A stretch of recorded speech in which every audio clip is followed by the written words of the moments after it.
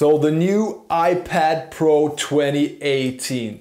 The Pro must mean that it's for professionals, right? Well, I'm a creative professional. I'm a stills photographer by trade, a filmmaker, and I also have a background in audio engineering.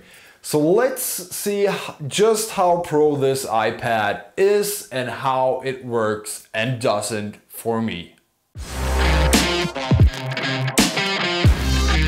So when the new iPad Pro was released with USB-C, I was intrigued. Could this be the moment where I could leave my MacBook Pro at home and just use those new powerful iPads? Well, the short answer is no, I really can't. But the long answer, it's a bit more complicated. Well, is leaving your MacBook Pro at home the most important feature of the iPad Pro for creative professionals? Well, I tend to think not, because there are a lot of things that you can do with an iPad that you can't do with a laptop or any other tablet for that matter. But does that warrant the iPad Pro's $1,200 plus price tag? Well, for me, absolutely, and here's why. So how do you motivate the iPad Pro's €1,300 price tag? Well, I basically counted backwards for products that I've had for a while and needed to be replaced.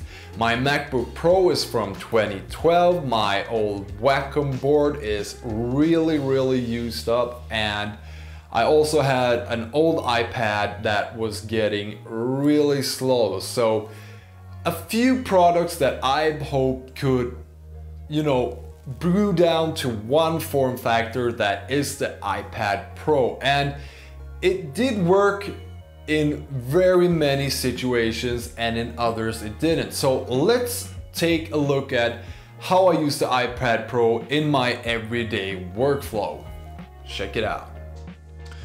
A growing part of my business is drone filming, and here the iPad is an invaluable tool for me to use with my DJI Inspire 1 RAW. That big screen gives me great confidence that I don't miss any details when I'm out filming with my drone. This is something that I can't do with the Surface Pro, since the DJI apps don't exist on Windows, and there's also some third-party apps that allows me to do animation with my Osmo RAW. That is really useful when you want to do stuff like time lapses or you want to do repeatable product shots.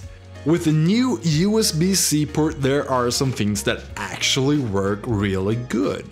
I bought this cheap USB-C dongle with USB-A, HDMI, and USB-C for pass-through power. It's also convenient that you can connect other stuff like memory card readers, external hard drives, or stuff like this. This audio interface by Zoom, I use this both as a field recorder to record voiceover and to record music in GarageBand that I can later export to Logic Pro. The next big thing with the new iPad Pro is that redesigned pencil. Now, I'm not an artist by any stretch of the imagination, but I have been a retoucher for many years. I'm a big proponent of using Wacom tablets, as they both speed up the workflow and add precision to your retouching. With the addition of the hidden button on the pencil, it gets closer to the Wacoms in a big way. The AstroPad app is what I use to turn the iPad Pro into something close to Wacom Cintiq series. It works good for the most part, and if you have good Wi-Fi, you can actually sit in the comfort of your couch, do your retouching, and still leverage the power of your desktop computer. Pretty cool. It does, however, come with some drawbacks. You can't map that hidden button like I have on my Wacom board set to undo. I can't seem to get the hover function to work, so it's hard to look at my desktop monitor and see where the cursor is. I have to look down on the iPad when I'm doing stuff like tracing. The iPad is also a great accessory for both my DSLRs and my Sony FS5, as they come with built-in Wi-Fi, and with the corresponding apps I can control stuff like shutter speed, ISO and aperture, as well as get a good solid preview, so I can set up my camera when I'm doing stuff like this. But then again, I can't shoot tethered on the iPad Pro, which I can do on my Surface Pro. My absolute biggest frustration with the new iPad is that I can't shoot tethered with any of my professional cameras, even though we have the new USB port. And from what I've read on the internet, I'm not alone here, so Apple, please unlock this feature.